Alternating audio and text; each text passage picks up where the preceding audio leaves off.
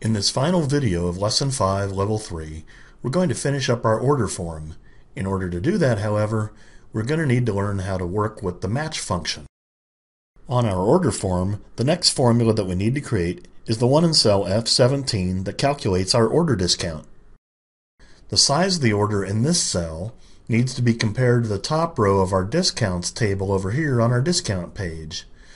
Note that I've already named this range of cells discounts. It looks like an HLOOKUP function will work, so since we've already worked with those, I'll just whip one together here. Equals HLOOKUP.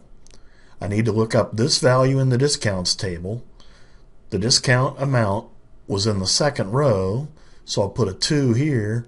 And finally, this was an approximate lookup, so a true goes here. Enter.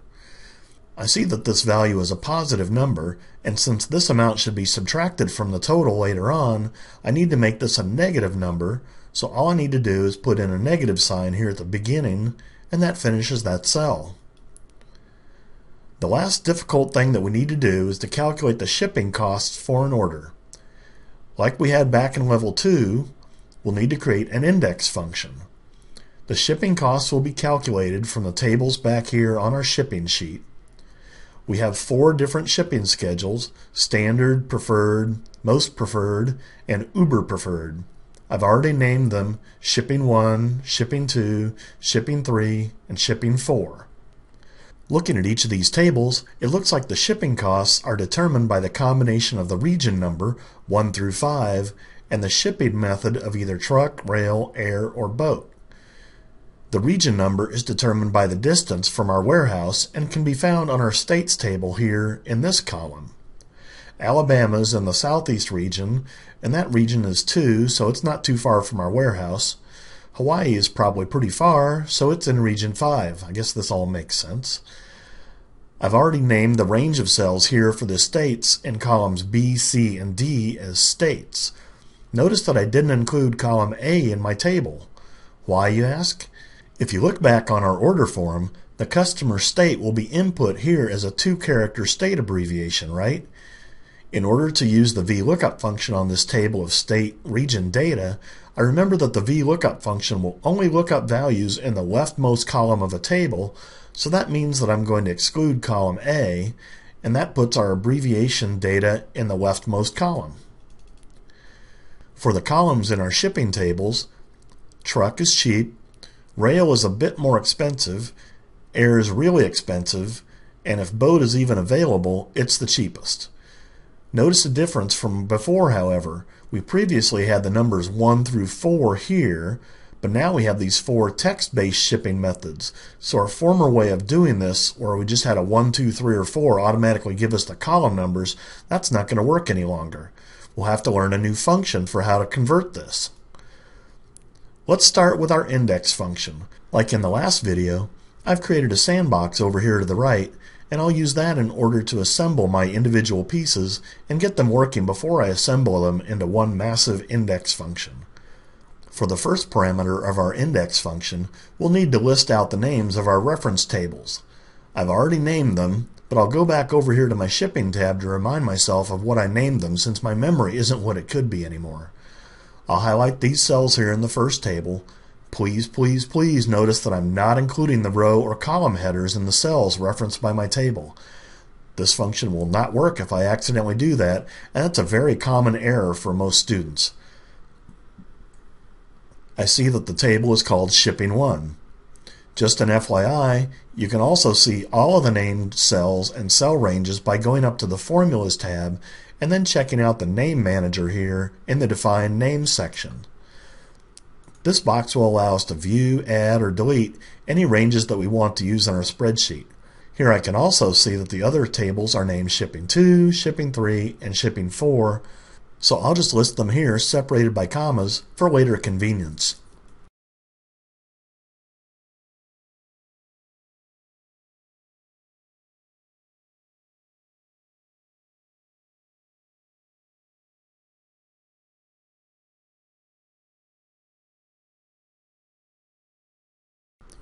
For the second parameter of our index function, we need the row number.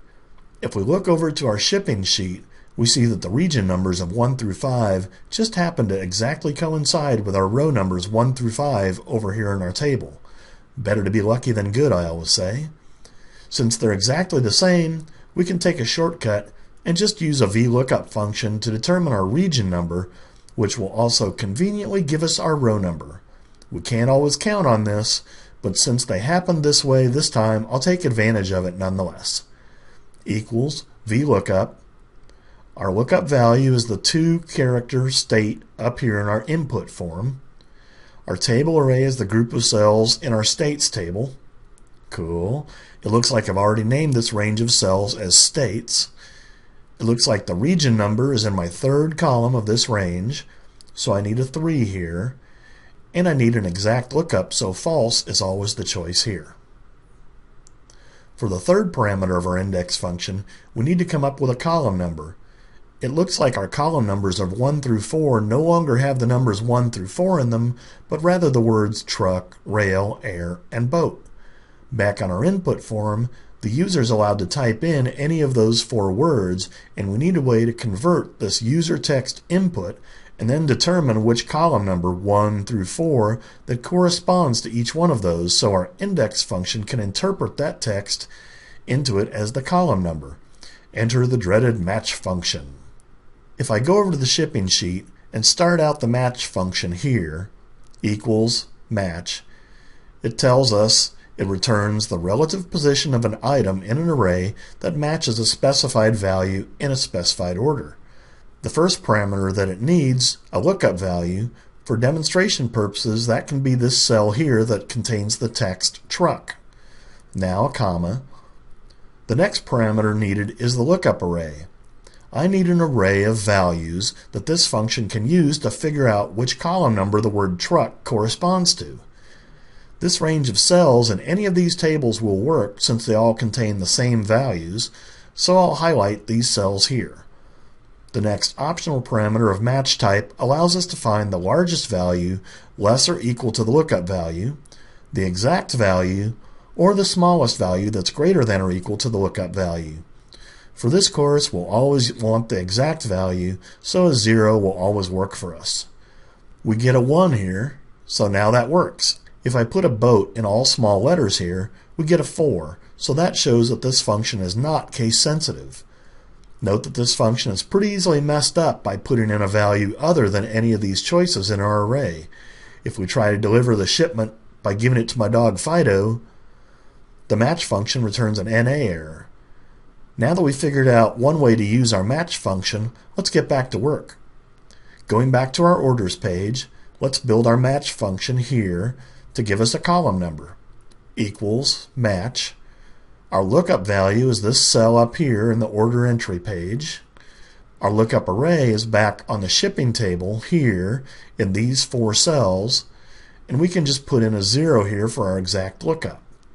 In my input cell, I'll put in a rail here just to make sure that it works. 2. Cool. For our 4th and last index function parameter, we hopefully remember that the purpose of this parameter is to tell this function which of these 4 shipping rate lookup tables we want to use: regular, preferred, most preferred, or uber preferred. In our previous column parameter match function, we had this handy group of cells to refer to in our match function, but unless we want to just type in these 4 table names somewhere on a hidden page or somewhere in our workbook, we're kind of stuck. Or are we? We can use Excel to create our own little array right in line inside our match function. Let's check this handy trick out. Equals match. We want to look up whatever this cell contains.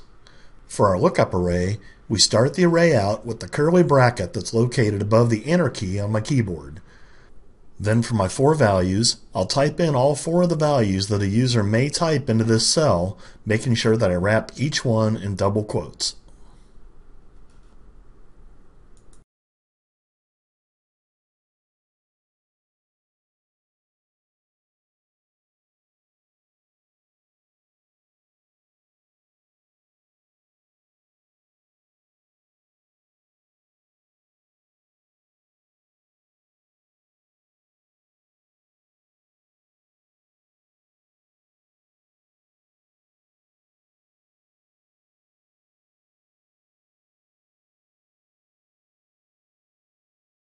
Finally, finish it off with a 0 again, and close out my parentheses.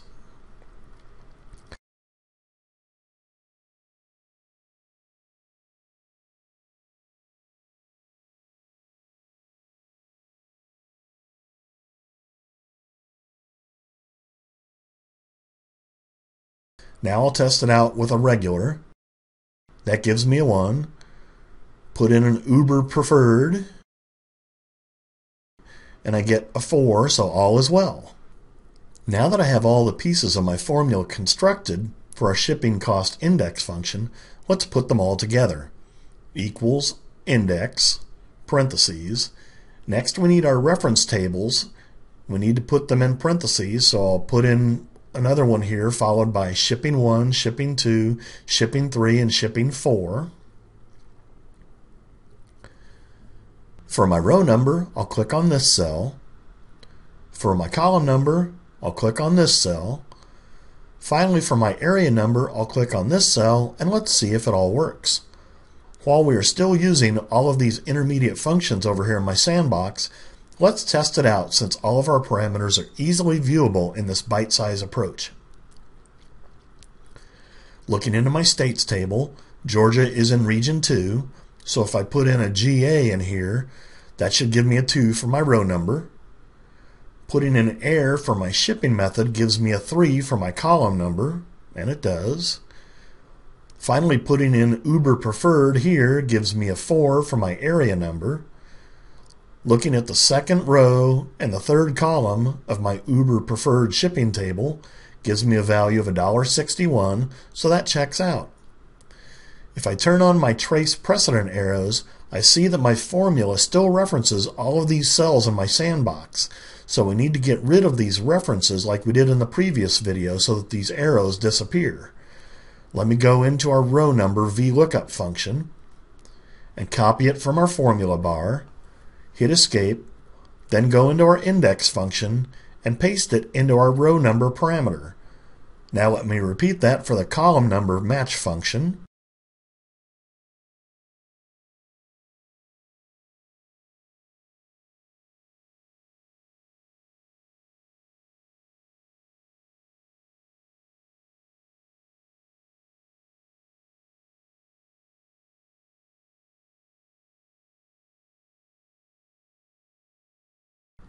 And finally repeat that for our area number match function.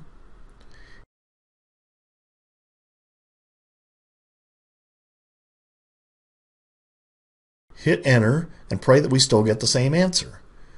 We do, so let's erase my arrows and recreate them to see if any of the cells in my sandbox are still being used.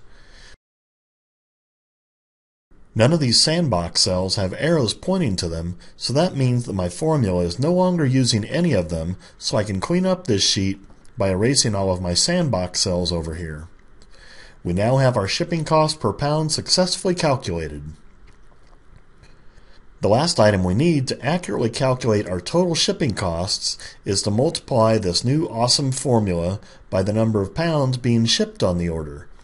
We don't have that calculated anywhere, so I'll add that to this cell here in F16. Equals sum, all these weights here, close my parentheses, and we now have the number of pounds here in this cell. Going back to our shipping cost cell F18, I just need to multiply this awesome piece of work by our new total shipping weight cell, and that cell is now complete. Whew! We can finish up this lesson by adding in a sum formula that adds up all these order summary cells here. There we go, and there you go. That's it for Lesson 5. We learned a lot this chapter, but you've done a great job, so we'll see you in Lesson 6. Go Noles!